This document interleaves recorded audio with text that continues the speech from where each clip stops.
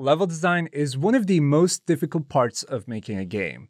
For this reason, we at Unity have developed a set of tools to make it easier for you. So in this video, we're going to take a look at Polybrush, which allows you to sculpt, paint, and blend within the Unity editor. We're also going to create this little planet using various features of Polybrush. So with that being said, buckle up and let's get into it. With the release of Unity 2019.2, Polybrush was added to the package manager.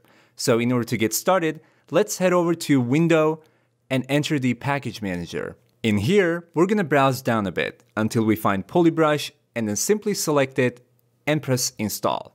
Once Unity finishes installing Polybrush, we will see three new options appear in the package manager under samples. Polybrush comes with a pack of example shaders. If you want to use them, you can pick one of the three options based on which render pipeline your project makes use of. My project is using the built-in render pipeline, so I'm going to go with the first option, standard. Cool, so now we have installed both Polybrush and a pack of sample shaders, which are located in the samples folder in our project view.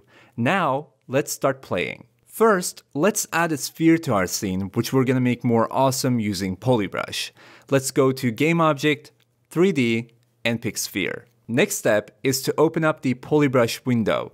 We're going to head over to Tools, Polybrush, and choose Polybrush Window. So let's take a quick look at the features before we proceed.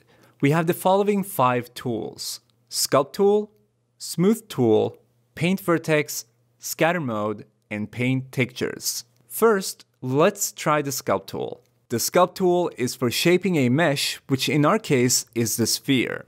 While the Polybrush window is open, if we hover our mouse over the scene view and especially the sphere, we can see a brush on the surface. To make this brush visible on another game object, we simply have to select that game object first. While we're in the sculpt mode, we can hold down our left mouse button to pull the surface. If we instead want to push the surface, we can hold down Control while using the left mouse button. We can also set a brush strength, which is how much we want to push or pull the faces we are sculpting, and set a direction for how vertices are moved. If we disable brush normal is sticky and modify the sphere, the vertices will start following the brush, whereas having this option enabled will move vertices only on the direction we set. So let's quickly sculpt a little bit on the sphere to make it look more like a planet. I will make sure to add a few hills around here and just shape it nicely. By changing the radius of the brush through brush settings, I can make my hills larger or smaller to be more precise.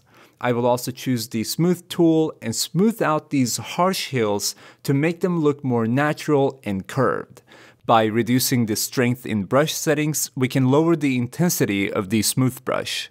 And there we go! I think this looks nice enough to host some vegetation later on. Next, we're going to paint and blend some nice textures on our planet.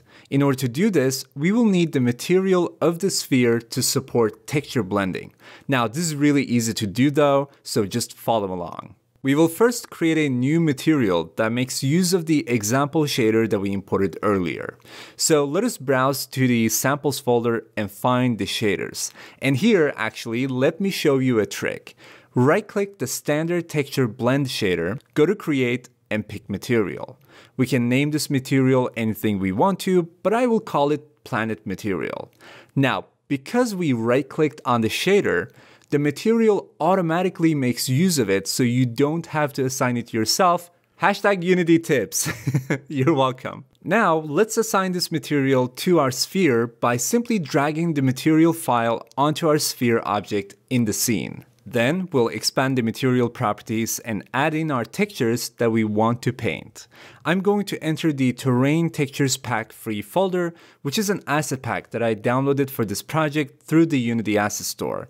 If you want to use the same asset, we have a link for it in the description below. In this folder, we have a few textures, so I'm just simply going to drag them into the corresponding fields in the material properties through the inspector window. Now let's return to the Polybrush window and enter Paint Textures.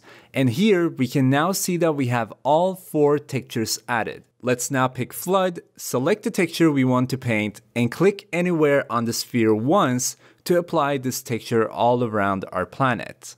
Next up, I'm going to paint various parts of the planet with the different textures, and we can already start seeing that the textures are a little too big in size.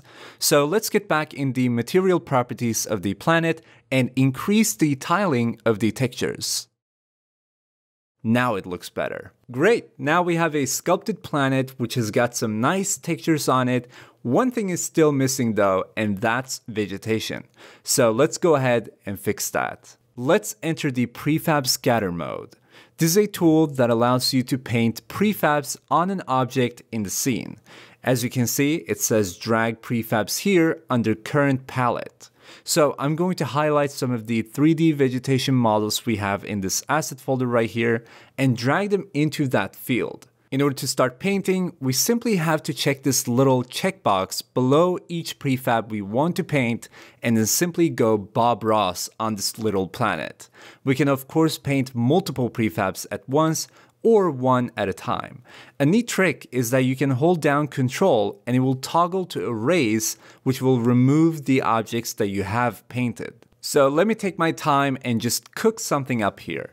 I am playing with the values such as frequency, which decides how often a prefab will spawn when you paint, and randomize scale and rotation in order to add some variety so our vegetation doesn't look all the same. And after a few minutes of just painting around the planet, here is our gorgeous planet. As you can see, we are able to easily modify any mesh in Unity thanks to Polybrush and do more advanced level design very quickly. Let us know in the comment section if you're working on a game right now and how you're gonna use Polybrush in your project. You all are always so creative with how you use Unity and features like Polybrush, so I look forward to seeing what you're creating. If you want to learn more about Polybrush, make sure to check out the link in the description below, which is going to take you to the documentation for this feature. If you have any questions, feel free to let us know in the comment section.